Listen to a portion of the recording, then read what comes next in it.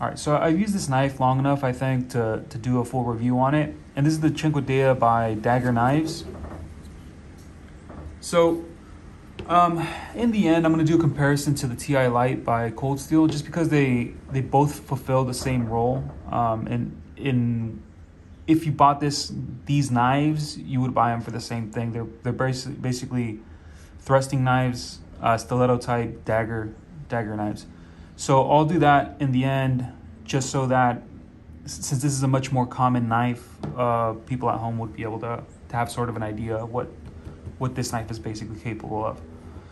So just off the bat, I don't use my folding knives. Like I don't use them in anything that's hard to use. So I have fixed blades that I use for work all the time. And those things, if you've seen some of my videos, some of them have like, I've gotten like little dings or slightly bent edge, stuff like that.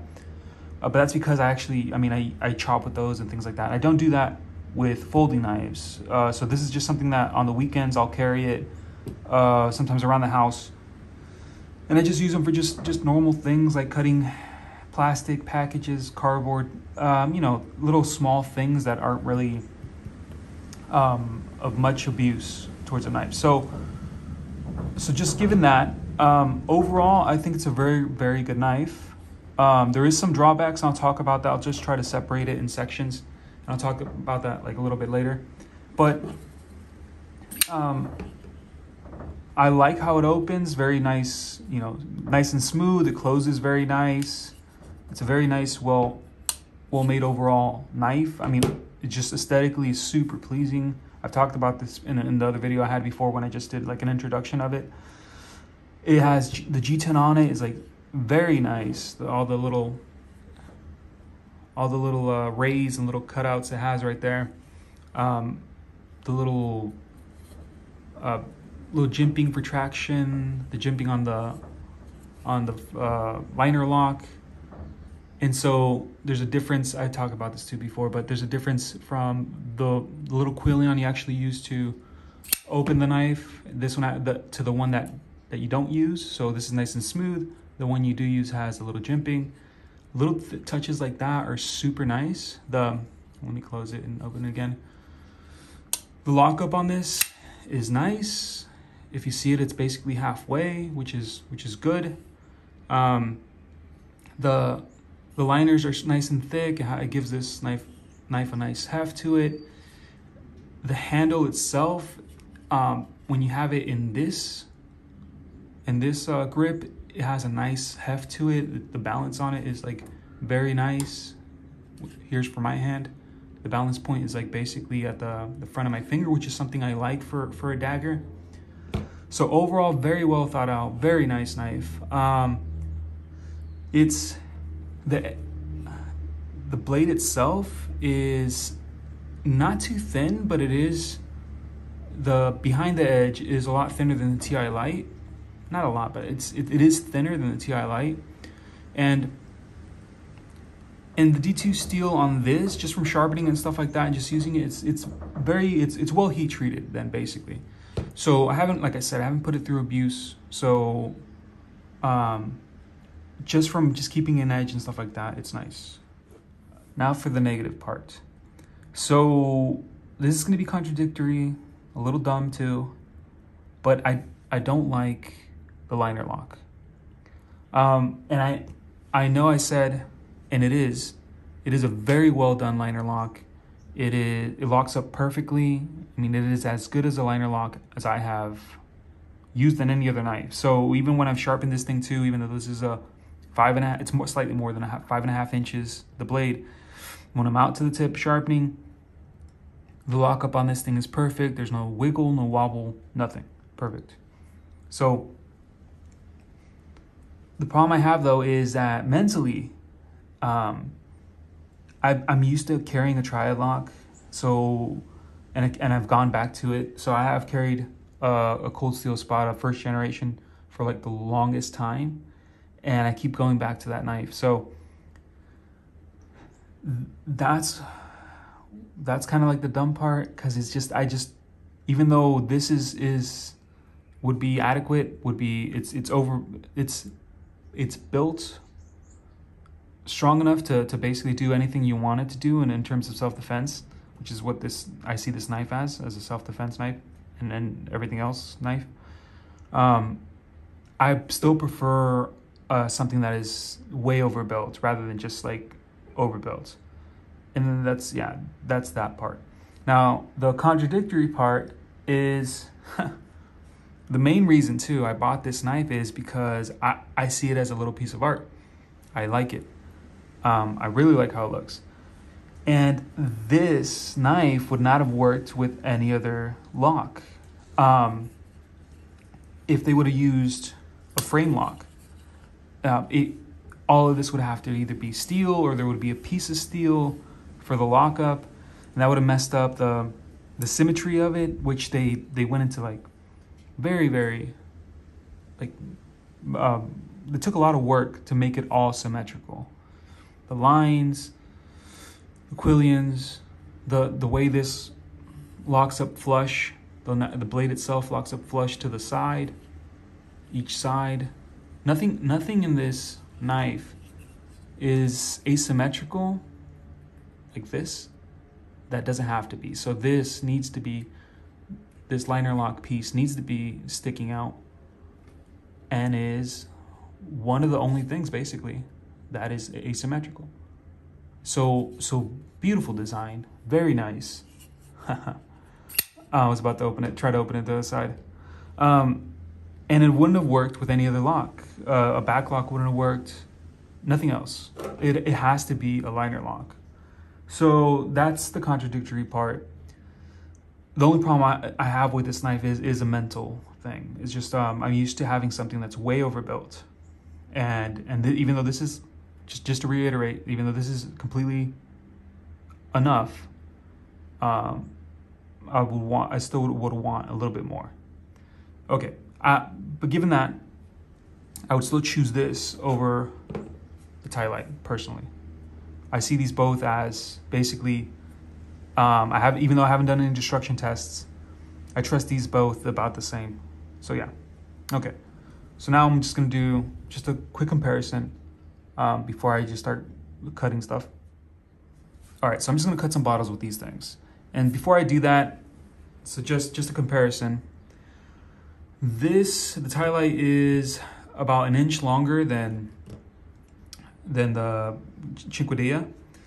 It is half an inch longer from the blade and then half an inch longer from the handle. So the thickness, and just concentrate on this part here where the quillion is, the Ti Lite is slightly thicker too. Here's the lockup too. This has been used more, but I'll show you a knife that's been used less. That's also Ti Lite, which is this guy. And here's the lockup just to show you. So more inward. This is at halfway. It's kind of hard to see because of the thickness of the liner. And then in terms of heft, they feel about the same, but the balance point on this is here. So even though your hand would be here, the balance point is there. And then for this one, like I showed before, the balance point is basically here. So, and then in terms of width, you can almost fit two of these, a little bit less, in the width of the Cinquedea. So also, yeah, like I said, it's behind the edge.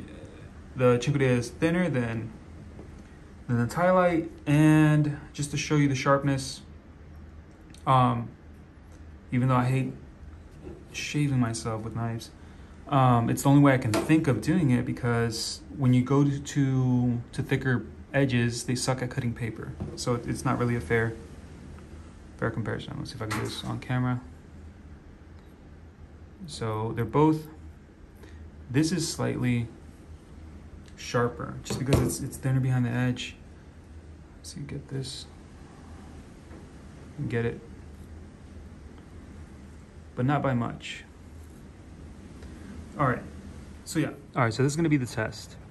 I'm gonna poke a water bottle full of water with a piece of shirt over it, And then I'm gonna try to cut these bottles freestanding in sequence. So water bottle with water, empty water bottle, and then empty Gator bottle. So I'm not expecting these knives to go that far in this sequence, because the only knife that's been able to actually cut a freestanding Gator bottle that's a folding knife has been this guy, the Spot XL.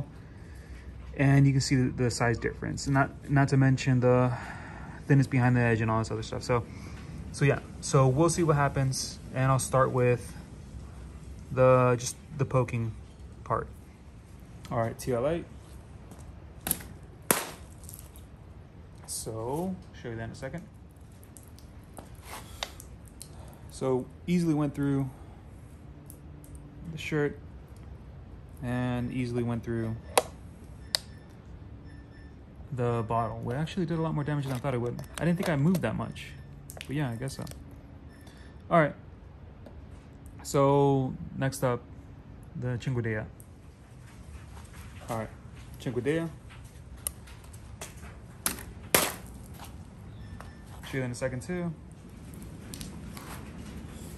So this is the second hole, same thing.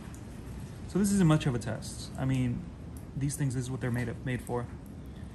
And then, I mean, and I moved less, I guess, with this one. But yeah, okay. Now the cutting test.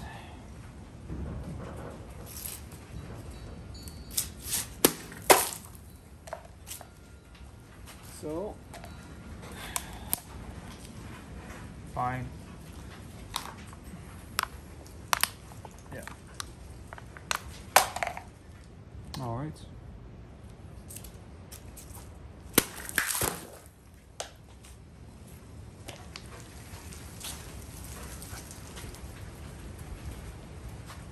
Also good.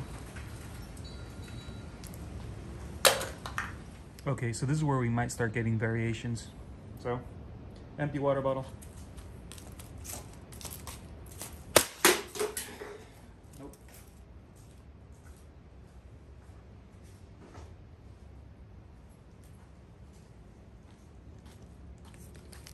So, I'll try it one more time.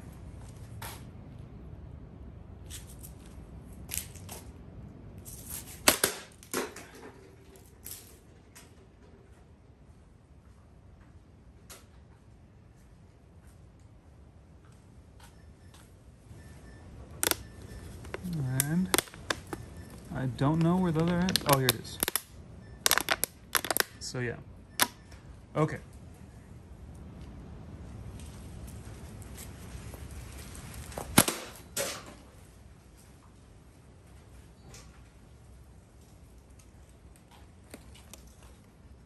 Better. I'll do the same one, different side though.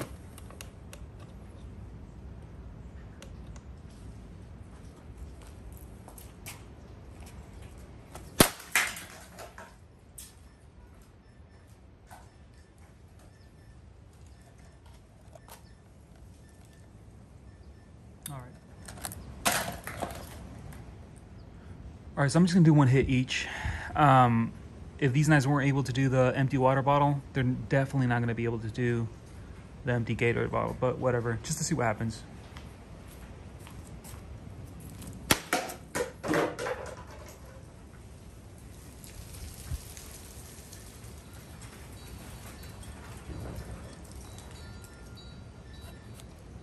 All right.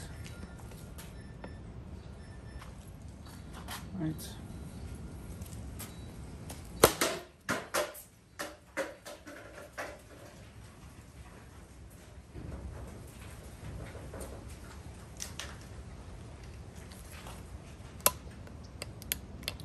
Still slightly a little bit better than the Ti Lite. So, all right. So now just a little bit of a summation. All right. So both did as expected. For poking, they both did really well, which is what they're meant to do. And for cutting and slashing, they did okay, which is understandable for the design they have. There's not much weight up here in the front, even though they do both have a good length to them. This one did a little bit better simply because, like I said before, it's a little bit thinner behind the edge, and the stock itself is a little bit thinner too. But yeah. So any questions or just suggestions, let me know. All right, bye.